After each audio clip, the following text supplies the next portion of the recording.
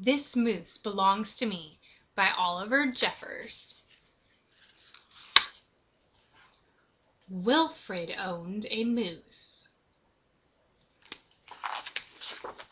He hadn't always owned a moose.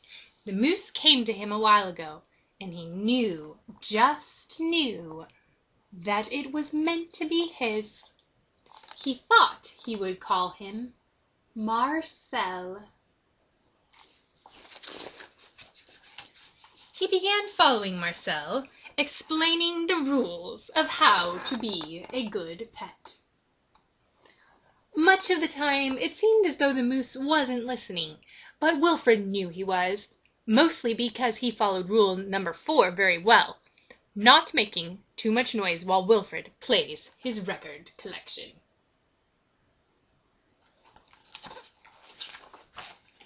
Sometimes the moose wasn't a very good pet.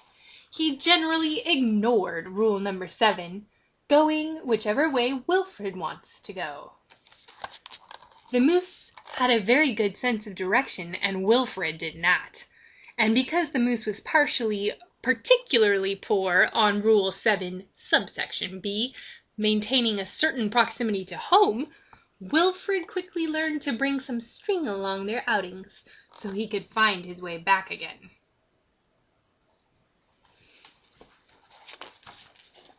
Sometimes the moose was an excellent pet.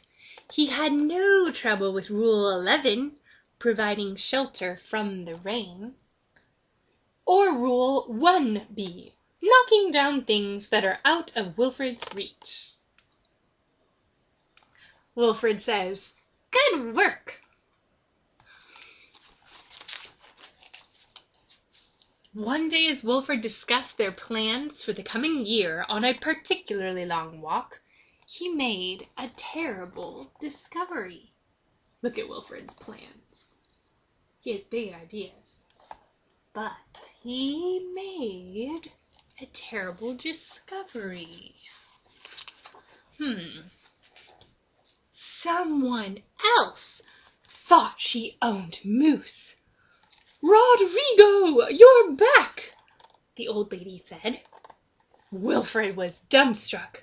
This moose was Marcel, and not Rodrigo. The old lady was mistaken, and Wilfred only thought it proper that he correct her.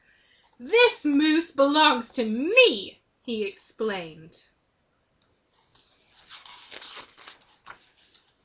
And to prove it, he called Marcel. "Heel," he said. But the moose did not respond. He seemed more interested in the old lady. "Good Rodrigo," she said. "Fine," Wilfred said. Embarrassed and enraged, Wilfred rushed off for home. But in his haste, and miles from anywhere, he tripped over his string and got tangled up. Oh no. And there he lay. Wilfred was beginning to get a little bit worried. It was getting late, and the monsters would be out soon, he thought. Poor Wilfred.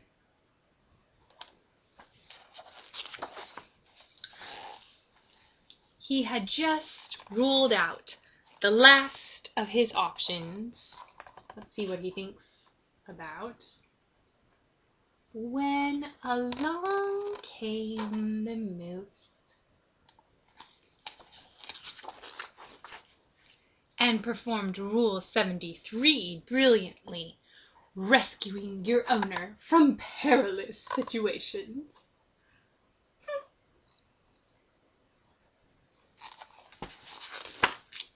All was forgiven, and perhaps, Wilfred admitted, he had never really owned the moose anyway.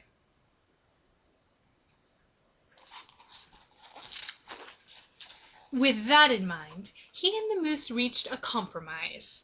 The moose would agree to all of Wilfred's rules,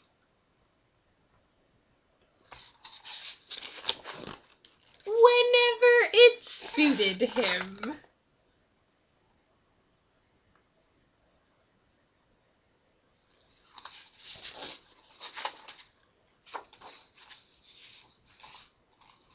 It's almost the end. Look what we see on the last page. A little old man saying, "Dominic, you're back, and you brought me an apple."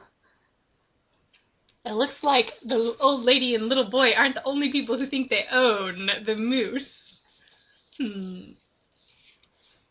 The end.